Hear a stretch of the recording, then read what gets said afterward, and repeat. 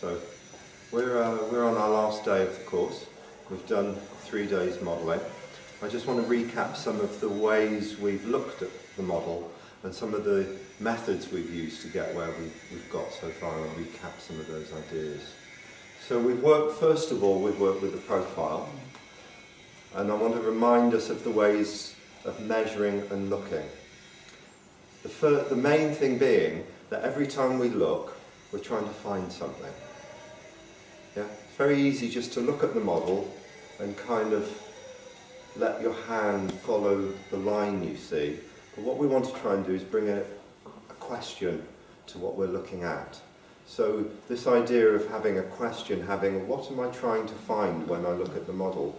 How do we go about that? We find points on the model. We find identifiable points. So we've gone from this point here, being the temporomandibular joint, and we've measured in both distance with calipers and in lines that give us angles between other points that we can identify. So the first question, what are the points that I can identify on the model's face? That's always my first question, because what I want to try and do is create a barcode of reference material that then I can gather those points and put them into the clay. So it's always, what points can I see? And the easiest points to see when you start a portrait is the profile. They're just easier to see, and it makes a 2D structure in clay that looks very much like the model from the side.